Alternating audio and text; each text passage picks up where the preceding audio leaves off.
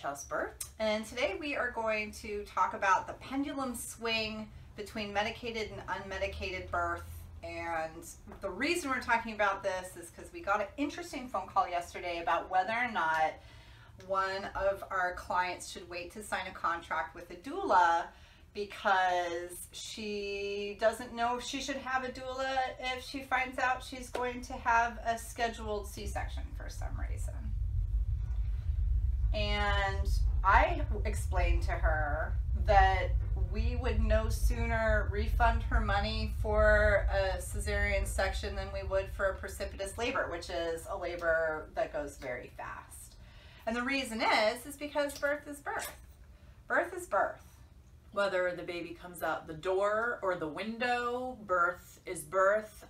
The support that a doula would provide for you, whether it's a surgical delivery or a vaginal delivery, is essentially the same.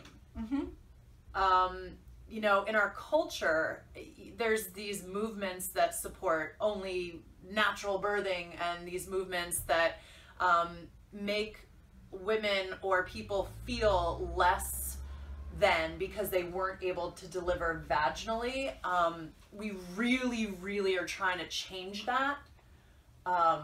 And as of recent, there's even some people that believe that cesarean sections are the perfect birth and that every other kind of birth is unsafe. And what we are saying is that birth is somewhere in the middle for every single person.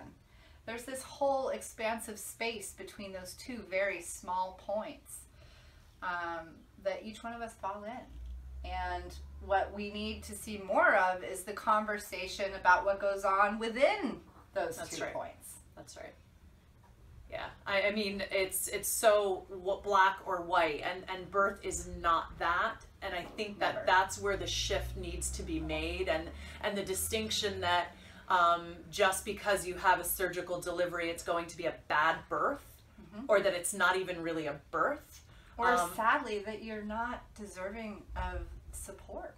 Right, which I feel like the mamas that go through and the people that go through a surgical delivery need more support and more space holding. Absolutely. And I mean, just even the physical component of support post-delivery. I mean, we are in the recovery room with our clients. We are, you know, sometimes we will go into the home with them in lieu of support at the hospital, but I really do love being there and holding space for the laboring person and their partner, if there is a partner. I just see that there's tremendous value in that because anxiety is usually higher. Right.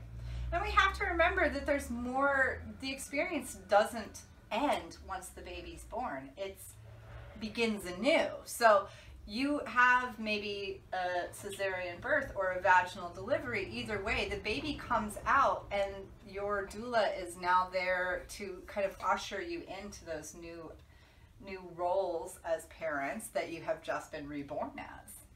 So, you know, and that's no different for a surgical birth than it is for a vaginal birth.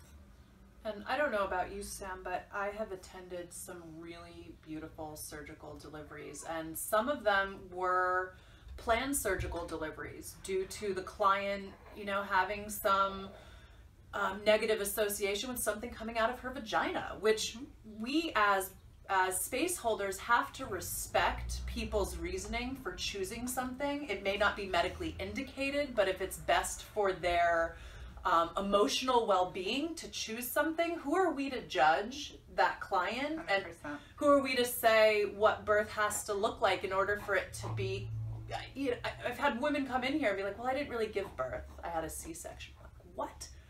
And are you less deserving of the experience you had just because your baby's breech, or you have, you know, diabetes, or bless you?